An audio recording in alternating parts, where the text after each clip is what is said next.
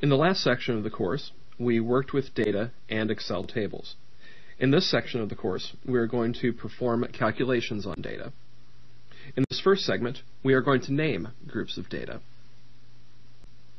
I'm working with the vehicle miles sample file, and I created it by opening the vehicle miles _start exercise file and then saving it under the name of vehicle miles. First, we select cells C4 through G4, and we are intentionally leaving cell H4 out of this selection. Now, in the name box, at the left end of the formula bar,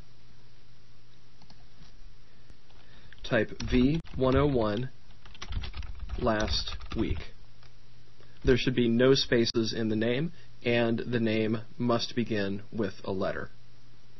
When you press enter, Excel creates a named range named V101 last week. Now, on the Formulas tab, in the Defined Names group, click Name Manager. Doing so opens the Name Manager dialog box. Make sure that the V101 last week name is selected and that the range it refers to appears in the Refers To box at the bottom of the dialog box. Now, edit the range so that it refers to C4 through H4. When you click the checkbox, Excel updates the definition, and the range now refers to cells C4 through H4. Click the Close button to close the Name Manager dialog box, and now select the cells C5 through H5. On the Formulas tab, in the Defined Names group, click Define Name. That opens the New Name dialog box.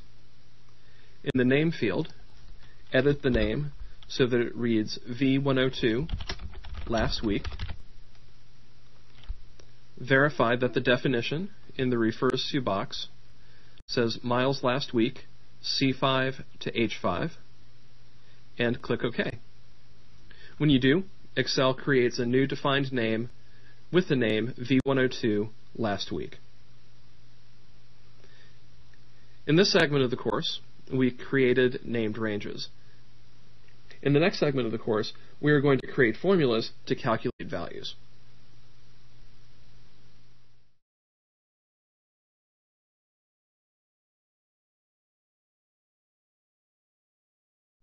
In the last segment of the course, we named groups of data. In this segment, we are going to create formulas to calculate values. For this exercise, you will use the IT expenses _start workbook.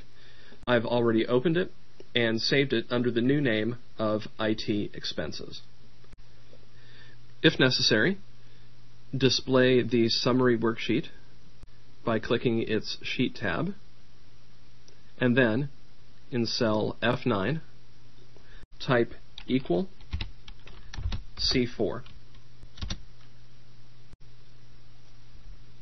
When you do, the value 385,671 appears in cell F9. That is the value in cell C4. Now select cell F9 and type equal SU.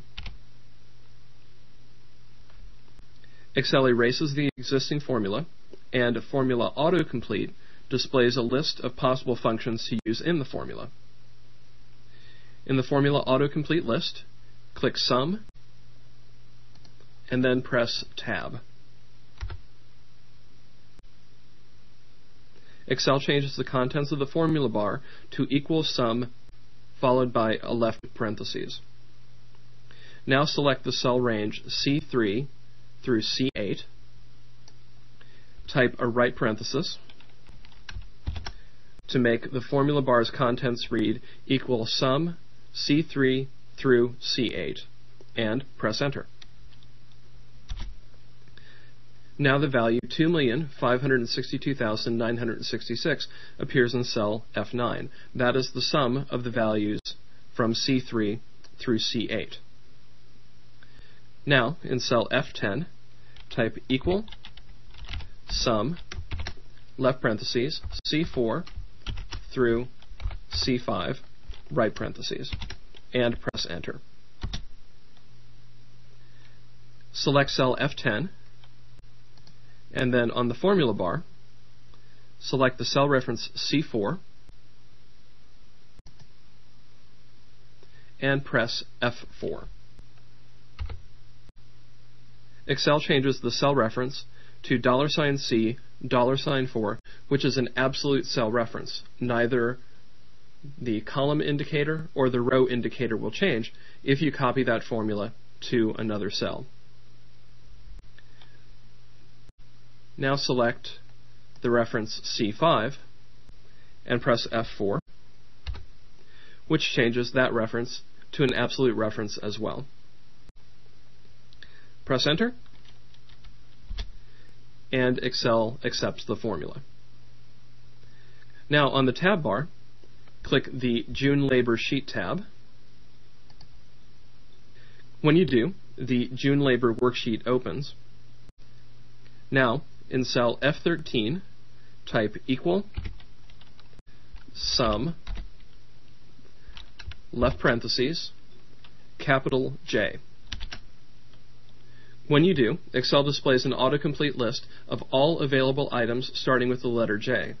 In this case, that is the table June Summary. When you press Tab, Excel extends the formula to read equal sum June Summary. Type a left square bracket, and then in the formula autocomplete list, click Labor Expense, and press Tab. Excel extends the formula to read equal sum, left parentheses, June Summary, left square bracket, Labor Expense. Now type a right square bracket, followed by a right parentheses to complete the formula, and press enter. Doing so causes the value $637,051 to appear in cell F13. In this segment, we created formulas to calculate values. In the next segment, we are going to summarize data that meets specific conditions.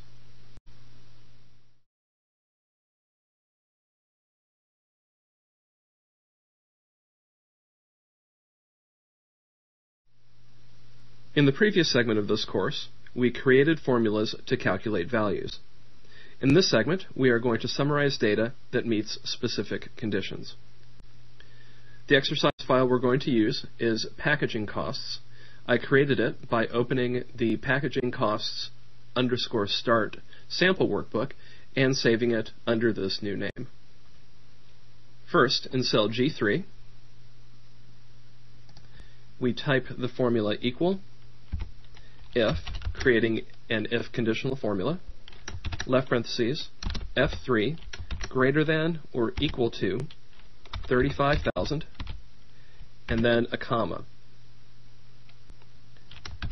Now, double quote, request discount, double quote, comma, double quote, no discount available, double quote, and a right parentheses. This is an if formula that checks if the value in cell F3 is greater than or equal to 35,000. If that condition is true, then cell G3 displays request discount. If that condition is not met, in other words, if the value is less than 35,000, then the formula displays no discount available. When we press return, the value request discount appears in cell G3. Now click cell G3, grab the fill handle, and drag the fill handle down until it covers cell G14. When you release the left mouse button, Excel copies the formula from cell G3 to cells G4 through G14, adjusting the formula to reflect the cell's addresses. The results of the copied formulas appear in cells G4 through G14. Now in cell I3, type the formula equal average if left parentheses C3 through C14, comma, double quote, equal box, double quote, comma, F3 through F14. This formula checks the values in cells C3 through C14. For every cell that contains the word box, cell adds the value in the same row from the range F3 through F14. When you press enter, the value $46,102.50, which represents the average cost per category of boxes, appears in cell I3. Now, in cell I6, type the formula equal sum ifs, left parentheses, F3 through F14, comma, C3 through C14, comma, double quote, equal envelope, double quote, comma, E3 through E14, comma, double quote, equal international, double quote, and then a right parenthesis. What this formula does is it looks in the cell range C3 through C14. If one of those cells contains the value envelope, it looks in the range E3 through E14 for a cell in the same row that contains the word international. If the C cell and the E cell in the same row contain the values envelope and international, then Excel adds the corresponding value in the same row from the range F3 through F14. When we press the Enter key, Excel finds the total of all of those values, which is $45,753. In this segment of the course, we summarized data that meets specific conditions. In the next segment, we are going to find and correct errors in calculations.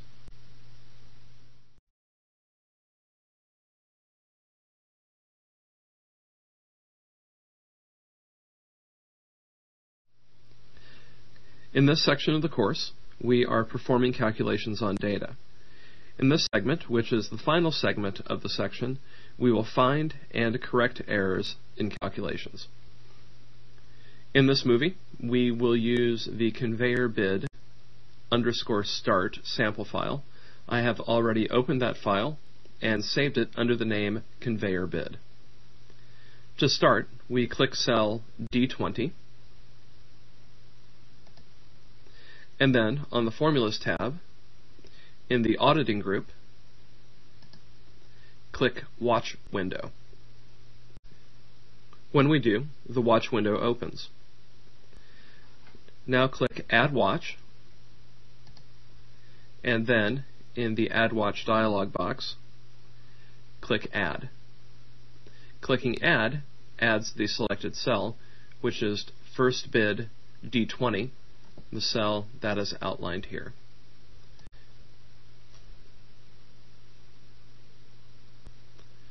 Now click cell D8,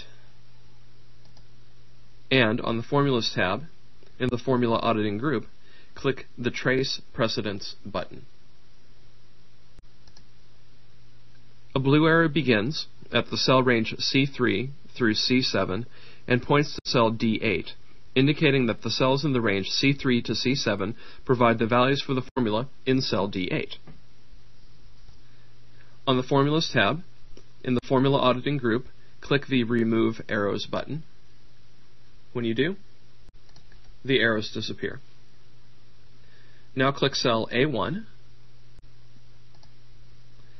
and on the Formulas tab, in the Formula Auditing group, click the Error Checking button.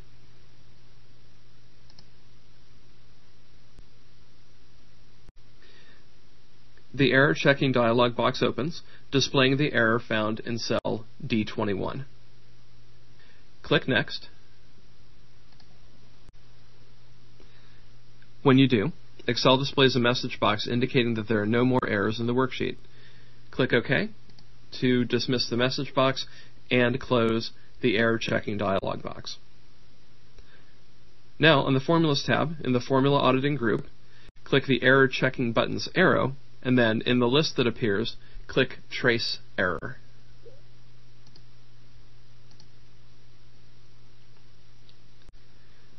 Blue arrows appear, pointing to cell D21 from cells C12 and D19. These arrows indicate that using the values, or lack of values in this case, in the indicated cells generates the error found in cell D21. On the Formulas tab in the Formula Auditing group, click Remove Arrows. When you do, the tracer arrows disappear. In the formula box, delete the existing formula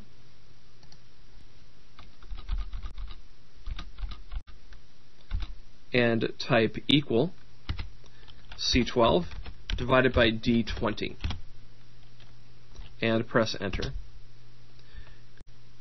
Pressing enter causes the formula to be entered into the cell, and the answer 14% appears in cell D21. Now click cell D21, and on the Formulas tab in the Formula Auditing group, click the Evaluate Formula button. In the Evaluate Formula dialog box, click the Evaluate button 3 times to step through the formula's elements, and then click Close. The first step evaluates the statement of C12. In other words, it displays the value in cell C12.